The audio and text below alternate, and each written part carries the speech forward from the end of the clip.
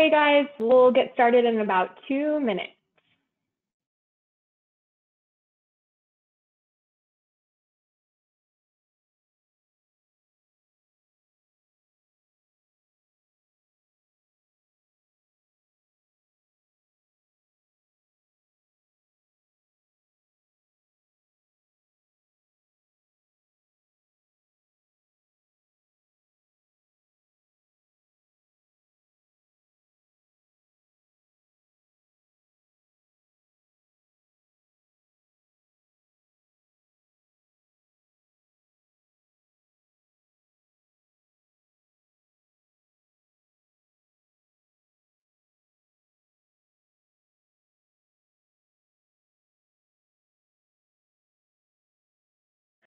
Just giving everyone 1 more minute to join us.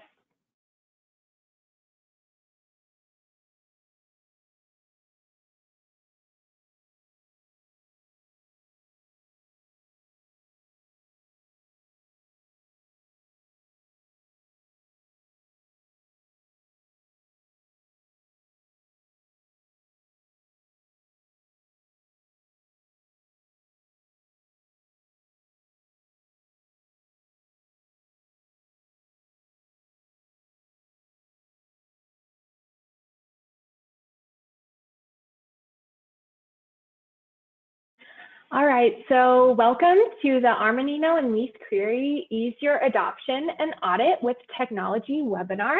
It's November 17th, 2021, and we're so glad you could join us. Just a few housekeeping items before we get started.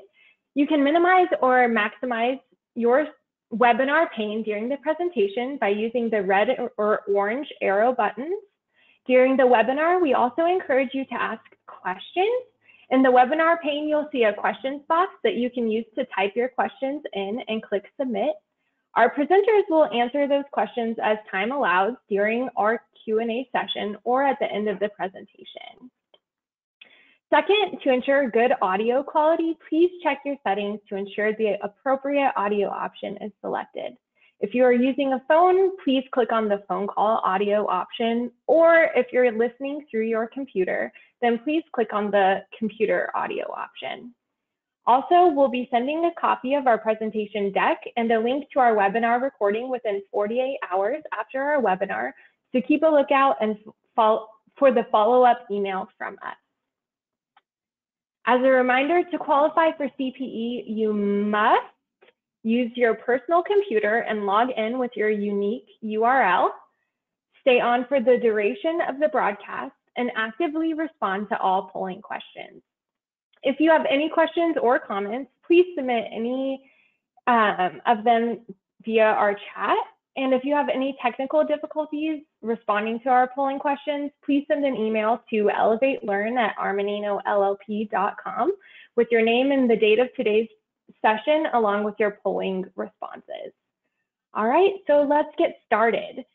So today's learning objectives are: 1, identify how to effectively plan, manage, and implement the necessary lease accounting changes using the latest technology. 2, determine the new reporting requirements and where your organization falls in terms of compliance. 3, recognize how the updated guidance will impact your company's accounting policies, KPIs, financial reporting, budgeting, and forecasting. And finally, 4, discern the latest targeted improvements and their effects. So I'm going to hand it off to Teresa Brown, a partner here at Armanino in the consulting practice. Teresa?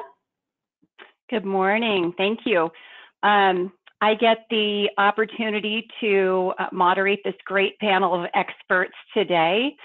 Joining us is Grant Lamb, partner in our audit practice, Tom Brunton, managing director in consulting, and Amanda Payne, technical accounting manager at LeaseQuery.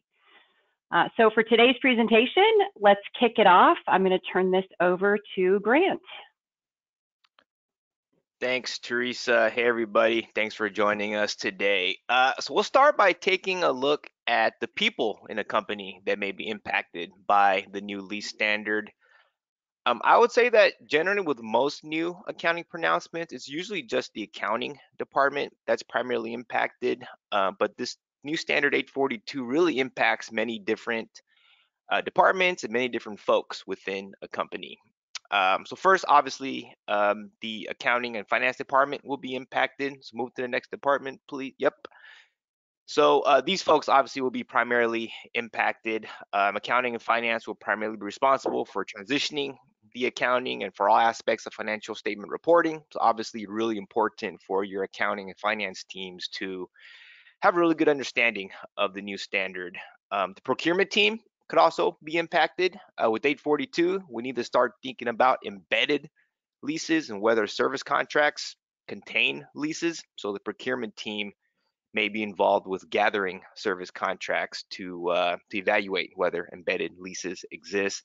And also going forward, you want your procurement team to be cognizant of the concept of embedded leases as they enter into new service contracts. The FP&A team may need to be involved from a budgeting perspective, especially if you're a large company or have a large lease portfolio or have a complex lease portfolio. You may need to invest in software or retain outside consulting help. So these may be additional costs that the FP&A team may need to budget for. And of course, the tax team may need to be involved from a tax planning and tax strategy perspective. So a lot to think about if you're in the accounting and finance department. Next department is the real estate and facilities department. Yep. So these folks could be impacted as well. You know, one of the common challenges that we've heard that folks have implemented is just gathering your leases into a central repository, especially if you have a large lease portfolio. This has been a very common challenge. So this could be a task that could fall on the real estate team. Also, your corporate real estate strategy could change because of 842. Because of 842, having a longer term lease could result in a larger lease liability. So if you have any KPIs or covenants that could be negatively impacted because of having a larger liability balance, you may want to work with your real estate team that may impact the length of the lease terms that you enter into. So a lot to think about if you're in the real estate and facilities team. Next department, we have the IT department. So especially if you're going to be implementing any type of lease accounting software, then you want to make sure your IT department is involved. Next department, please, is the legal department. I'm sure the legal department will find a way to be involved in some facet, especially during contract review. You know, based on this new definition of a lease, you potentially may be able to structure your contracts in a way that gets you out of leasing accounting and get you out of embedded leases. So if you're making any type of changes to contracts and going forward as you enter in new contracts, you may want to have those reviewed and approved by legal. And then the last department is the external stakeholders. You know, we talked about all the internal folks that could be impacted, but also external stakeholders could be impacted as well. Starting with your bankers and your capital partners, making sure they're cognizant of the impact they could have on your covenants. You certainly don't want a situation where you're out of compliance all of a sudden because of a accounting change. That's not the intent of 842, but that can be assumed. So start those conversations with your bankers now. Start meeting with your investors. There could be big changes to your balance sheet and to your EBITDA and other KPIs. So start preparing your investors for these changes now. And finally, don't forget about those pesky auditors. You know, they're going to be auditing your lease accounting, especially in the year of implementation. We'll be asking for a lot more support and documentation. So just be prepared for the additional requests. But also use your auditors as a friend and resource. You know, use your auditors and leverage your auditors and consultants to help you transition to 842. So a lot of folks in a company, this is a standard that's going to impact a lot of different people within your organization. And, you know, the saying, it takes a village, really holds true for this new standard if you want to ensure a successful implementation of the new standard. Great, thanks, Grant. So I do have some questions for the panel here. The first question I have for Amanda is, so this is a big group of people, right? So you've been through this road many times. What's the best way to start this process internally? That's actually a really great question. So it really boils down to educating the company first. So educating the company and the key stakeholders, as Grant has described. Now, this will be more so of a continuous process, but it will be important at the very beginning to actually establish maybe one or two people considered to be a point person that's acting as the champion for adopting this new standard. And that person is going to oversee the entire organization and act as the liaison between various departments. So Grant actually explained that other departments will have a vital role. Well, with that point person, they'll be able to set up an internal meeting, discuss the changes that are getting ready to take place, and really explaining the significance behind it. I really feel like that sets the tone for the trajectory of your project if you have an understanding of what that looks like initially. It's also going to be important for that point person to actually establish what the current process looks like. I can't tell you how many times I've talked with companies that really don't have a formal process as it pertains to leases. So that point person should be responsible for following up with the departments, understanding if it's necessary to establish a new process or maybe just align that a little bit more centrally across all the teams. So figuring out who's initiating the contracts, who's recording the journal entries, maybe the AP team, who's responsible for expirations. That's all going to be important for establishing this new process. And then really just asking each of those departments what's going to be important for them as it pertains to their leases. So will software be a best option for you? What will be those functional requirements? So I would say, again, starting out with establishing who that point person will be the best strategy. Great, thanks, Amanda. So that's the internal folks. I guess for Tom and Grant, how can the company, once they've sort of figured this part out, how can they best engage? Grant, you mentioned, your friendly auditors, best engage auditors and consultants to help with adoption. I can start, Tom, if you like. A lot of ways I think companies can engage their auditors. I think the best way is to engage the auditors early and meet with the auditors often. Your auditors, if they're any good, should have a good sense of your business and should have a good sense of the size and complexity of your lease portfolio. So start with your auditors to get a sense of engaging how much of a lift your team will need to start the implementation process. And for many companies, your auditors may have copies of your lease agreements and lease schedules. So you may be able to leverage your auditors just to gather the lease documents necessary for the implementation. And Amanda mentioned education. That's super important. So use your auditors, use your consultants to help educate your teams, get you up to speed on the nuances of this new standard. Yeah, and I'll just jump in and kind of underscore what Amanda said, right, in terms of bringing everyone to the table and internally getting a baseline education for everyone. So a lot of what I do is support people as they adopt 842 and RevRec and other things like that. And often the pushback we get is, well, this is an accounting standard, so we just need the accountants and the controller in the room. We don't need to worry about facilities, IT, legal, like, let's leave them, we'll tell them what they need to know. But a lot of times you need the context as to what the impact to 842 is going to be, similar to what Amanda was saying, right? To tailor it to them, understand for how it's going to impact them on day to day. And I'll echo Grant as well, I guess. I would say, assuming that you've been audited before, right? And a lot of the projects that we've been doing lately is with people going through first-time audits as they're trying to mature and have that stamp of approval from the external parties. A lot of times the auditors know they've done your commitment and contingencies footnote, they've tied it out. A lot of times leases is a big piece of that 5-year table. If it's a new auditor, you still want to get them involved very early, because you don't want something like leases to get to the end of the runway and all of a sudden they have massive disagreements with the assumptions or the judgments, right, the management's taken to get to that point. You want to make sure it's smooth sailing and there's no surprises for anyone from you know, selfishly, I'll say from a consulting side, right?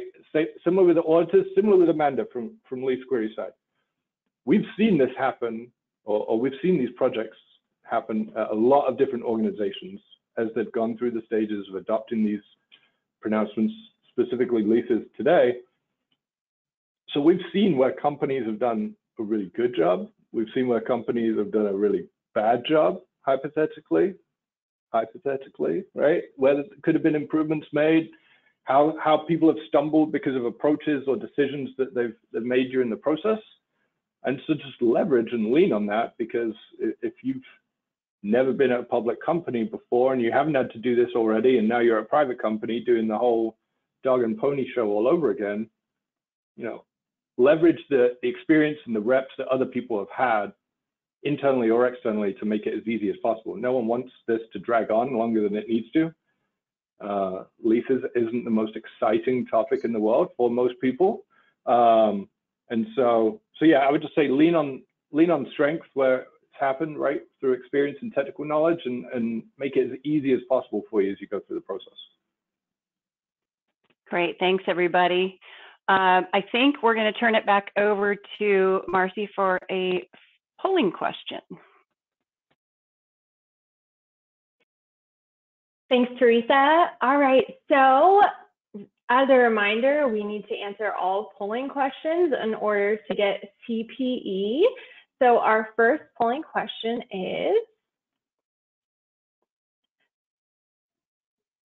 where are you at regarding the adoption of ASC 842? Option 1, have not started at all. Option 2, performed preliminary research. Option 3, partly through the implementation. Or option 4, fully implemented.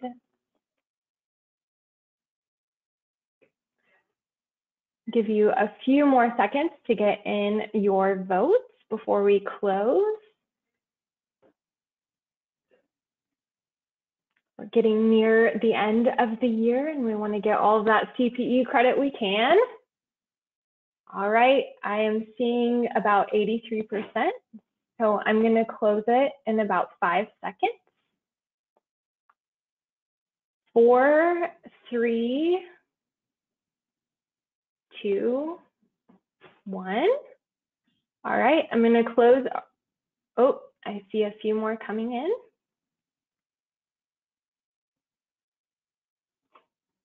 All right, so let's close this. And I'm going to share responses.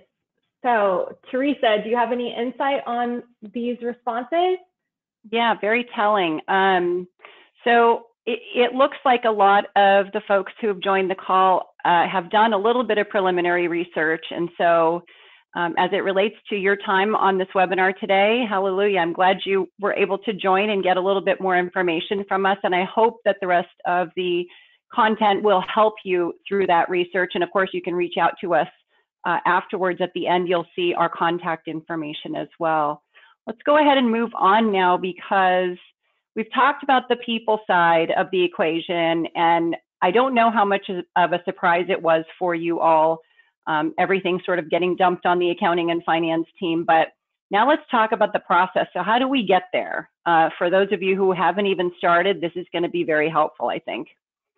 So I'm going to turn it over to Tom to talk about the process. So the process, let me preface with this. The process is going to very much depend on how seriously you've taken leases under 840. That's going to really dictate and kind of help know how simple or difficult the process might be going forward as you adopt 842. Grant kind of inferred it earlier, I think, when he said a lot of times it's a real scramble to get a lot of the data around the leases together in one place where everyone feels comfortable with the fact that you've got a complete and accurate population. That's one difference between, I'll say, 606 and leases, right? Is no one typically understating revenue. And so the auditors didn't need to really worry about documenting the completeness of your revenue population. Under leases, you're putting everything onto the balance sheet, whether it be an operating lease or a capital lease. And so the big thing is do you have a big enough asset and a big enough liability going onto the books? And so all of a sudden, completeness and accuracy is a key focus during audit procedures to make sure that you've captured everything. Again, from projects that we've done recently, I can tell you that some companies still have an awful lot of paper records sitting in filing cabinets. Some people have got everything nicely in a online repository, whether it be shared network folders, Dropbox, things like that. If you've done a good job of under 840 of keeping all your leases together and being able to put your hands and touch and feel those, this will be a lot simpler because you don't have to go on the crazy scramble to find everything and feel good about that. So that's kind of the initial kind of starting point, right, on processes, is making sure that you have everything so that you know what that looks like. Depending on how big that bucket is when you have everything is then going to lead to a decision tree. And I know we'll talk technology later as to how much technology is going to be needed in this process for you to be able to keep accurate books and records. What's the cost benefit of using Excel instead of a software platform, right, to do a lot of this for you? What's the human capital cost of, all of the pieces that go into this? And so really that is why the inventorying of your lease population becomes so crucial, because if that's incomplete, you're going to be making some significant decisions as you go down the path based on that incomplete data. So first of all, you get your lease population together. It's great. Then you got to make a decision on, all right, the best way using the information that we have available to us today, this is how we need to launch forward. You've got some different decisions in the 842 timeline that you didn't have under 840. You get away with the old kind of like 4 test model under 840 for operating capital. All of a sudden, no one really cares about that anymore, right? Because now it's all going on the balance sheet anyway. And a lot of that test was, can we keep this off the balance sheet? Now you've got to worry about, discounting the future payments on your leases. Well, that's great, but what discount rate do you use as an entity? Do you need to use different discount rates depending on how your company is structured and the different debt facilities or other things available to you? Are you going to go public in the near future potentially, whether it be traditional, SPAC? What does that look like for your future? Do you have an appetite to try and do that? In which case, you may not want to use some of the practical expedients that are available to you, such as using the risk-free rate, because then you would have a struggle to unwind them, right, when you become a public filer. So process-wise, it's a lot more intensive than 840. I just want to emphasize that. And while private companies have, I'm going to kick myself for saying this, private companies as a group have until you are getting audited for your 2022 calendar year end, which means we're about to be truly effective for a lot of private companies on 1/1 of 2022.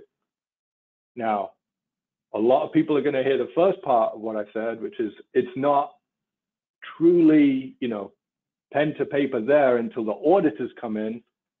But depending on the company and the investors and the board and how they want to look at information, and again, that public timeline depends on, we talked to some private companies that were like, we want to be live with this on 1/1/2022 so that all of our internal reporting is right and accurate and we're forecasting that way.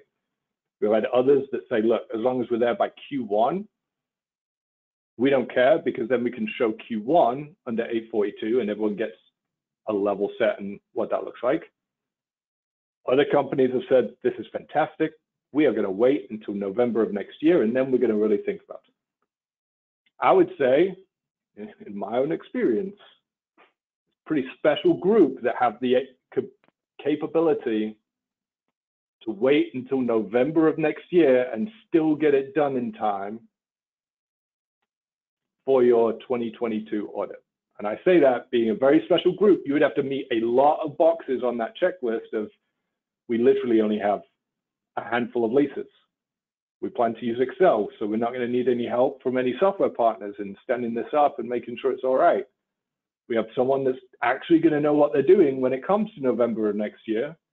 They're going to actually have the time to be able to do this come November of next year, and they're not going to be worrying about forecasting, budgeting, year-end close, all that fun stuff, right? And so I would say, or I would try and impress that everyone, even if you've got a simple scenario, get it done. No one wants this on the radar, on the horizon. Everything that we're hearing from the Armanino side, and I think I'm safe saying from the LeaseQuery side, the FASB aren't going to come riding in again like they did a couple of years ago and push this out. So it's going to be rubber meets the road come 2022. And so we get the question a lot, right? Are they going to kick it out? Are they going to kick it out? Are we going to get an extra few months? Are we going to get an extra year? What if COVID extends, right? I think we're past the point of like COVID concessions on the lease adoption. So the procrastination period's kind of at that end, right? It's the night before the final and everyone's starting to scramble to try and cram for the test. I would just say your lives will be a lot easier if you take this process from a strategic business standpoint of being able to, really understand the lease population, what exists out there, how can you use the data that you have to collect from 842 to improve future leases. It will give you more, depending on the KPIs and the metrics and everything that people are tracking on the lease portfolio existing, it will give you a better idea of whether you're paying market rate or not for leases as you extend them and renew them, and what it needs to look like as you look to grow space or shrink space and things like that. And to the people aspect that we were just talking about, it gives the company a real opportunity to become cross-functionally communicative and make sure that as an entity, you're all swimming in the same direction. You've all got that line of communication open because of this. And it could be a real positive. Could be a check the box for compliance, but it's a real possibility that you can turn this into an overall kind of positive scenario. Great, thanks. Yeah, no, I think you covered it, and I think you've covered why it's important to start thinking about it now. Amanda or Grant, do either of you have an additional opinion on why it's good to start this now versus later? I don't mind starting out, Grant. Go for it. Tom has actually walked us through the timeline, but what I'd like to offer with that or alongside it is the concrete time period that you should be estimating. A lot of companies underestimate the actual time that it takes. So walking through those steps that Thomas just described, if we think about the first step, education, we already talked about that before, and that being a continuous process. And for the most of you that are on the call, you've said that you've already started that research. Typically, you would estimate about 2 to 3 weeks for those preliminary conversations, maybe even hosting webinars or attending webinars, such as what we're doing right now. But then you move on to the collection. So the collection of your inventory. And really, I would say that the collection of your inventory is probably one of the challenging parts of the new standard, because that incorporates gathering a list of all contracts. And again, hey, departments may not be aware of how a lease is actually defined. So you have to actually go and say, hey, can you actually provide me with all the contracts? And then you have maybe that point person that I alluded to go through and evaluate whether it's going to be a lease that's deemed to be in scope. Now, this is going to be a process that what we've seen on average takes about 3 to 4 weeks. As you can imagine now, we're already looking at a month and a half into the process, and we've only talked about 2 steps as of right now. Now, something else to consider is the actual evaluation of your contracts. So going through each of the contracts, evaluating whether this is going to be material or if it isn't, and again, the formal process about understanding whether something is going to be necessary from the company as a whole. So what are those important requirements? Are you looking for centralization? Are you looking for cost efficiencies when you're seeking out maybe a software? So thinking about the evaluation of your leases and the evaluation of a platform, that could take another 2 to 3 weeks. And then you have the actual resolution. So if you are seeking out software, and that's probably where I come into part here with my experience with working at LeaseQuery, you actually initiate the reach out of vendors, but more than likely you're going to be talking to more than one vendor. So the actual process that's followed there, follow-up conversations, additional meetings, incorporating additional people, that could take another 4 to 8 weeks. And I haven't even talked about the procurement process, which could be additional time. So when you think about all of those steps that we've described on the front end, you're taking a look at probably about 3 months, give or take, on the steps that it would take and the proper time period.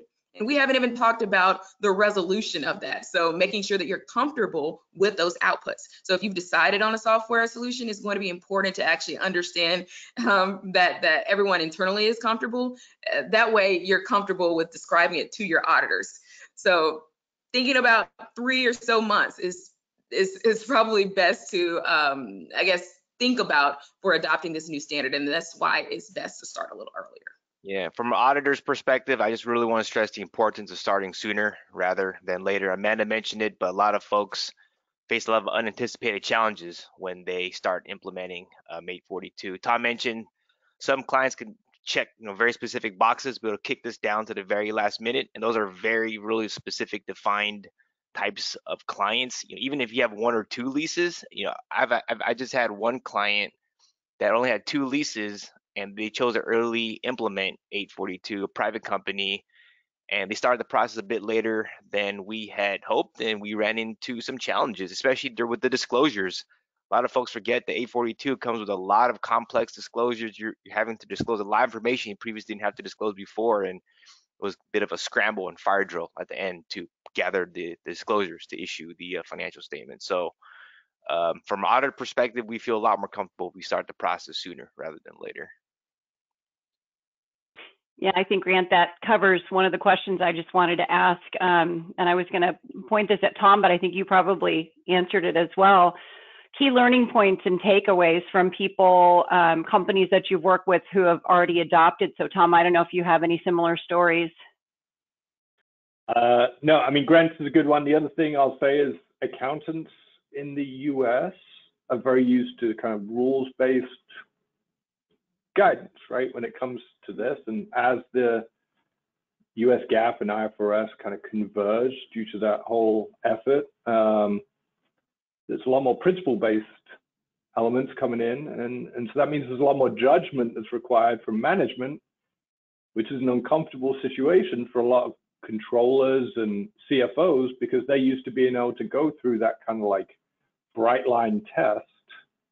And this spans beyond just leases, right? But they have to make some judgments and be able to support those judgments to the auditors, such as renewal periods and whether they think that they're reasonably certain to trigger renewal periods in leases.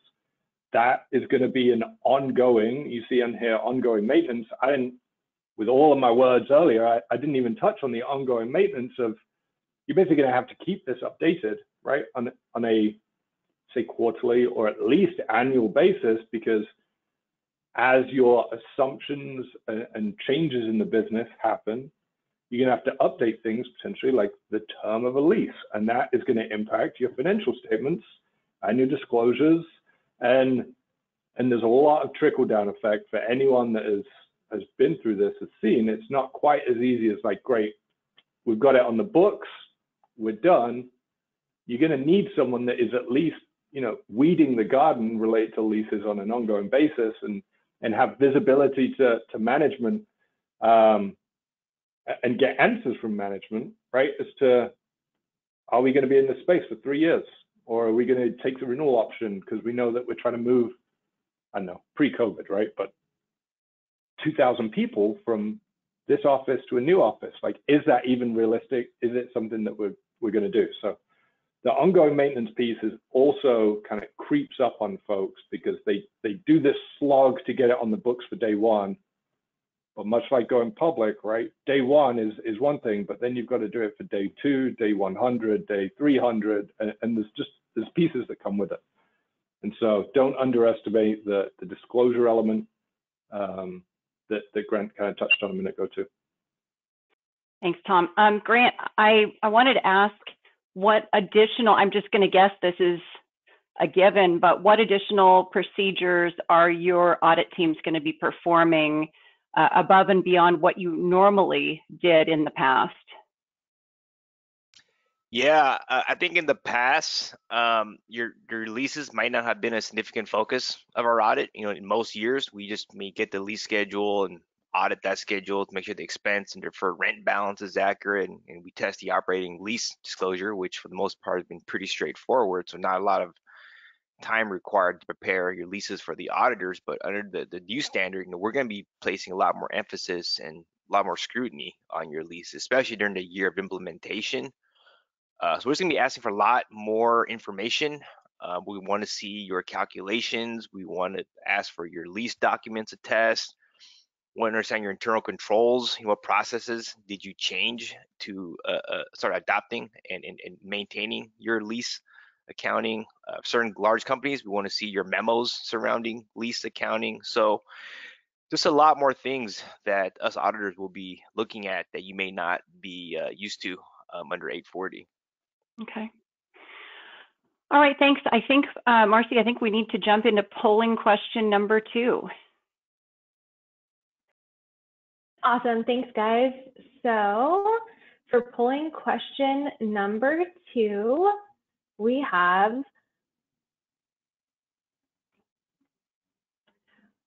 when is the effective date of ASC 842 for private companies and nonprofits? Option 1, fiscal year begins after December 16th, 2021. Option number 2, fiscal year beginning after December 15th, 2021. Option 3, fiscal year beginning after July 1st, 2022. Or option 4, fiscal years beginning after June 30th, 2022. And just a reminder, we need to answer all polling questions so that we can get that wonderful CPE before the end of the year. I'm seeing about 70% participation, so I'm going to give it just a few more minutes.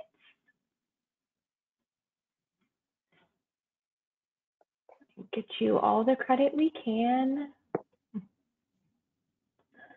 All right, I'm going to count down. So 5, 4, 3, 2, 1. I'm going to go ahead and close that poll. And let's see our answers. All right, Teresa, do you have any insights on this? Yeah, this is a bit of a tricky question, so I'm going to turn it over to Grant and Tom to sort of describe this because it doesn't really align with what we were talking about previously. So I'd love to hear what their take is on this. Yeah, well, I think 69% of the folks got the question right. I mean, the technical right answer is fiscal years beginning after December 15th, 2021. So that would be January 1st, 2022, if you have a 12/31 year end. But for the 23% of the folks, that's technically correct as well if you have a 6/30 year end. So if you're a nonprofit and you have a 6/30 year end, then this will go into effect for you starting July 1st, 2022, the first day of your fiscal 2023 year end. Little tricky there. All right, let's keep rolling. I think it's time to start talking about the technology side. We've covered the people, we've covered the process. Moving into technology, I'm going to turn this over to Amanda. Thanks, Teresa. So when it comes to technology, technology really plays a vital role in the entire business structure. So when you're thinking about, hey, a specific department who's handling legal, thinking beyond just leases.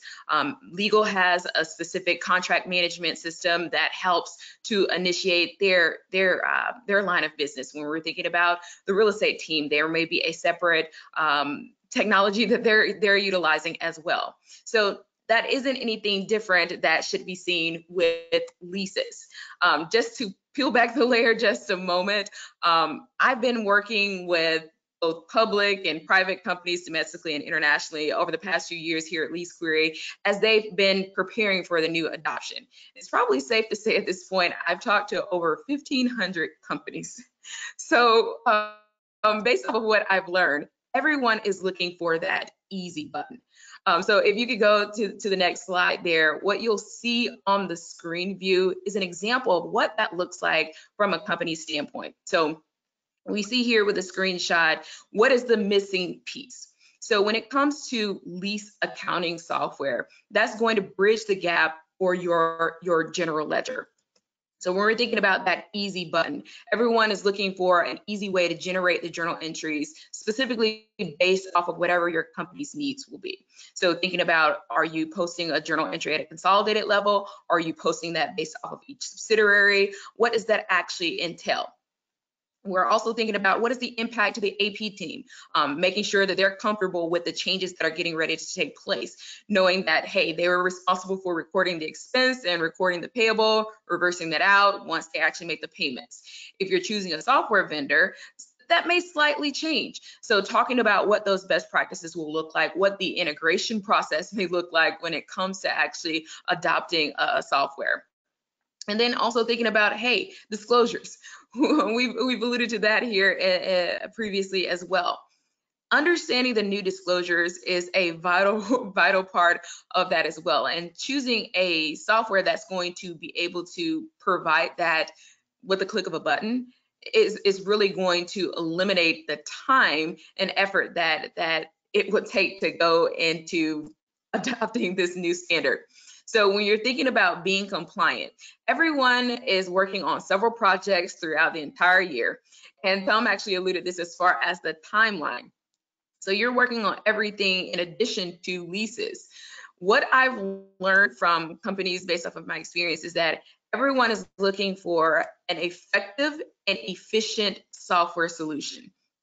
So this will be the missing puzzle piece in your company, understanding whether the journal entries are consolidated again, or is provided based off of separate segments. Understanding if there's different approaches to establishing your discount rate. Now, if we could talk about the discount rate all day. The discount rate, in addition to collecting an inventory of leases, is probably the next challenging part of adopting the standard. So obviously, with those of you who are on the call today, I'm not sure what your portfolio size actually consists of, but if you have, let's say, less than 50 leases, maybe you identify a single rate for each of your leases. However, if you're getting to 50 or plus, it can be a time-consuming project to actually identify a single rate for each of your leases. So there are different ways to actually apply the rates. So you can apply an incremental borrowing rate, you can apply a risk-free rate as a public company. But what about the actual application of that? You'll see here the portfolio level. So maybe you're finding groupings. Maybe that's according to set entities or subsidiaries. Or now with the more recent turn of events with the board having the ability to elect the risk-free rate by class of asset. So all of these details will make it a lot easier for you adopting the standard and having those conversations with vendors as you're seeking out. That will also be important. We should also consider, what is the impact of changes in the future? So everyone wants to think about the actual adoption date, but what about day 2 accounting? So understanding that you may be faced with modifications that could be just due to the normal business structure, or it could be due to the current environment. No one was expecting the changes due to COVID-19, so we had to shift. So there will be changes that you'll have to encounter, and having a vendor that can quickly make those changes and be abreast of what the current guidance says as it states with the normal framework of modifications will be important. And then lastly, if you're thinking about those who have a hands-on leases other than the accounting department, thinking about those functional requirements. What about leases that are getting ready to expire, or alerting those people of those pending changes or those next action items will all be a vital role in how technology plays a role in your business, and specifically when it comes to the adoption of ASC 842. Amanda, that's very helpful. Hey, Grant, put your auditor hat back on here for a second and tell me about how comfortable you are with your clients that are going to be keeping all of this in Excel. Okay. Yeah, that's a good question because I come across a lot of clients that want to use Excel. Look, Excel is great. It's a very powerful tool. It can do a lot. I think many of us are very comfortable using Excel, but the challenge that we come across a lot is that people want to use Excel for everything, and Excel can do many things, but it's not really built to maintain the accounting for a large lease portfolio. And from my perspective, Excel could work if you have a nominal number of leases, but once you get over, 10, 20, 50 leases, then you really need to start thinking about implementing some sort of lease software. I've had some clients that have over 50 leases, and in our initial conversations, they've thought about using Excel, and that's certainly not recommended. But if you go down that path and you want to use Excel, we as your auditors are going to be placing a lot more focus, and the risk of our audit is going to be a lot higher. The risk assessment of lease is going to be a lot higher just because there's some inherent limitations in using Excel. There could be problems with the formulas if the calculations are linked. One accidental keystroke could ruin the entire workbook. So data integrity is an issue, and just inherently gives rise to a higher risk of human error. So we would just feel a lot more comfortable as your auditors if you're using a lease software, and especially if that lease software is from a reputable vendor. That certainly would reduce our risk assessment over your lease accounting. Yeah, and I guess I would add that I don't see Excel handling the reporting disclosures and ad hoc reporting out of those Excel spreadsheets either. I didn't even think about that. Tom, give us an easy button. How do you go about advising clients on the selection process, like the evaluation of leave it in Excel or put it in software, and then what are best practices for picking a solution? Yeah, and first, let me just pick back up of something that Grant touched on, right? And I know, Teresa, I've worked with you for a while now, and we've had some A42 projects where they wanted a proposal both doing this project in Excel versus using a platform. We described to them till we were blue in the face that Excel was not the right choice for them because they had 200 or so assets and 200 like individual leases and more assets beyond that. They wanted to know how much it would cost in Excel versus a software platform, and they were not happy when the price was higher in Excel than it was for a software platform. But it's for that very reason that Grant touched on, right? We've got to make sure that all of this is flowing the right way through the workbook and make sure we can lock it down in a way that a software platform is already perfected. They already have controls in place that we could do an awful lot of things, but Grant as the auditor has still got to come in and make sure that we do it, and that comfort level still isn't there. So I would say some obvious ones would be, as you go about the software platform, right? Think about your fiscal calendar. Do you do, the manufacturing calendar like 544? If so, does the platform drive with that? What ERP are you in, and what kind of native plugins does the software platform have to your ERP, so that if you want to push journal entries directly from, saying like your leasing subledger, right, into your ERP, does it do that? How nice, sounds really kind of silly, but like how nice is the user interface at putting information in? Do they have like an Excel template? And I realize this sounds ridiculous after what we've just said about Excel, but do they have like a bulk upload template in Excel that's going to ease the getting the information into the database? That's great.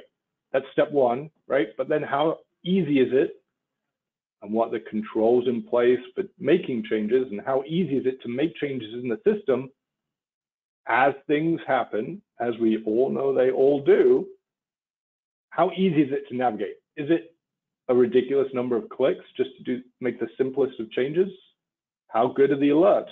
I mean, one of the things that Amanda mentioned, the pending changes, I've worked with LeaseQuery from an operational side. One of the nice things is it will automatically send you a note that says, by the way, lease ABC in San Francisco is going to expire in 90 days. Are you going to extend? Are you taking this renewal option? It will house kind of extra information about the leases. So it's not a pure lease accounting platform.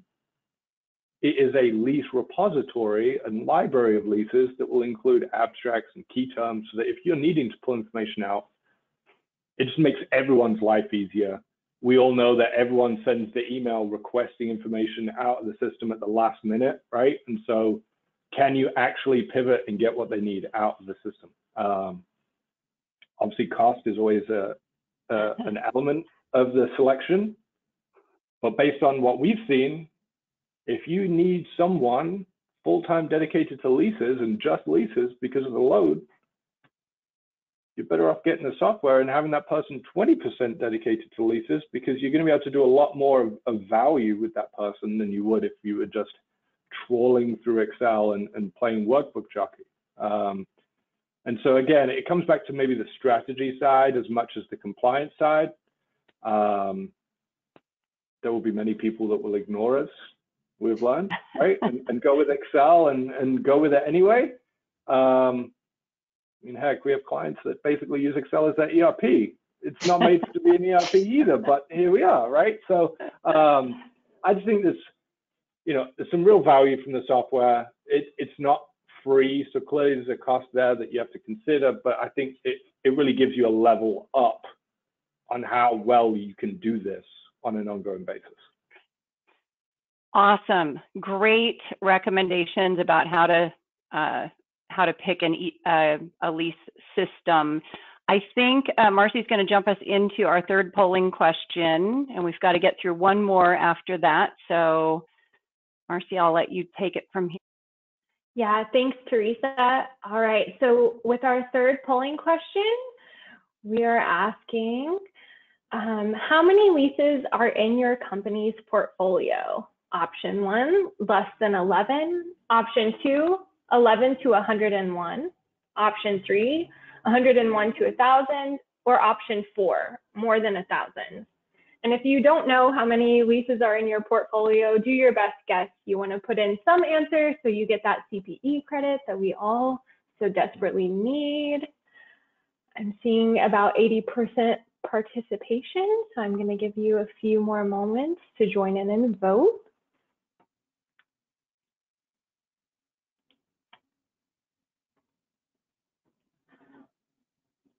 All right, I'm going to count us down at 5, 4, 3, 2, 1.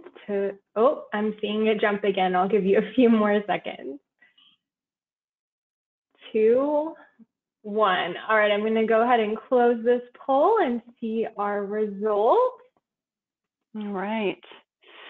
So interesting. So a good portion are between, the 0 to 100, and then we've got one that's more than 100. I would say that a very good portion of you should at least consider looking at software. Also, it's important to note that if you don't know how many leases you have, or you're unsure if you've got the right number in this amount that you've quoted here, little quick tip for you, it is budget season for many of you who are on the phone, and you might even be at the wrap-up point, but reaching out to each of those department heads to get a handle on those leases, this is a really good time to be able to communicate. But let's move on to our next slide. I think right now we are moving into our wrap up here. I'd like very brief top 3 takeaways you don't want people to leave this webinar without remembering. I'm going to start with Amanda.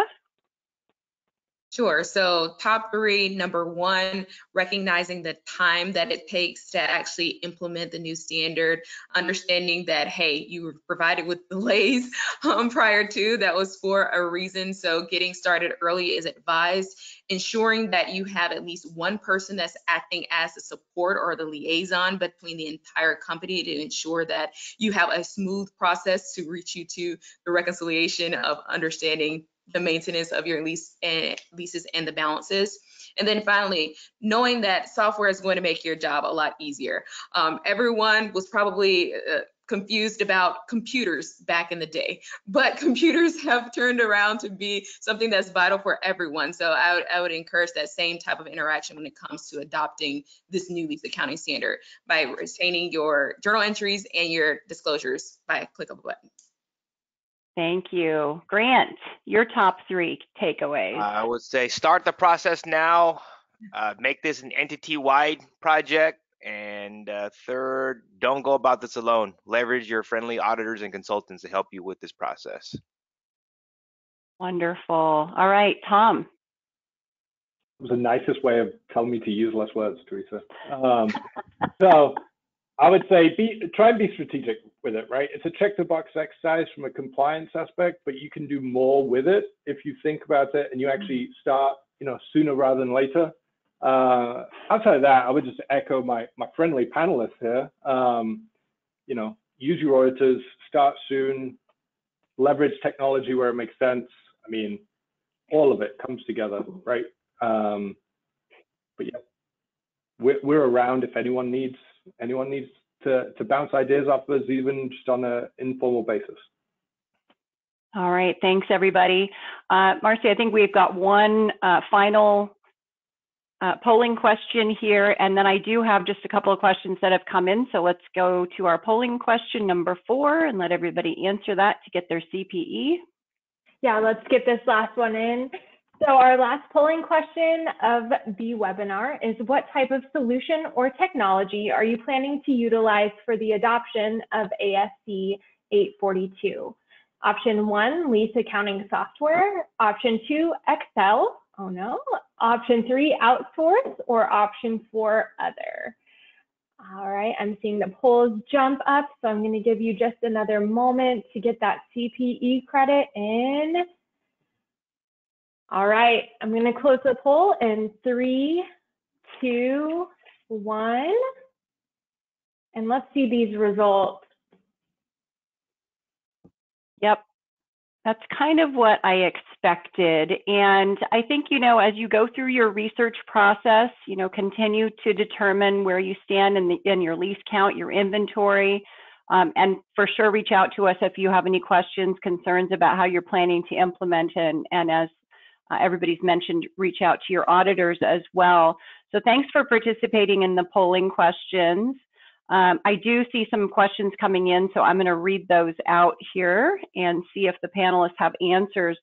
The first question is around the skill set that might be required. You mentioned having sort of a leader, somebody who understands lease accounting, but to guide through the process, what skill set would be required?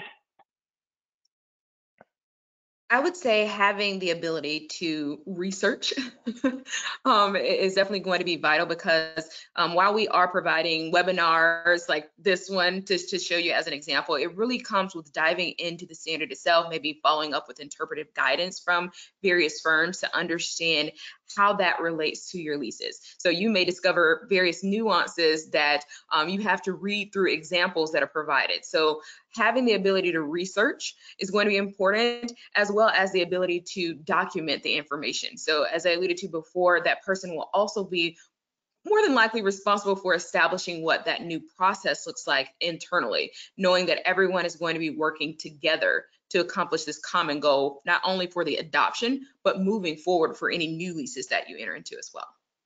Great, thank you. We've got one last question that I have time to ask, and then we're going to have to drop off.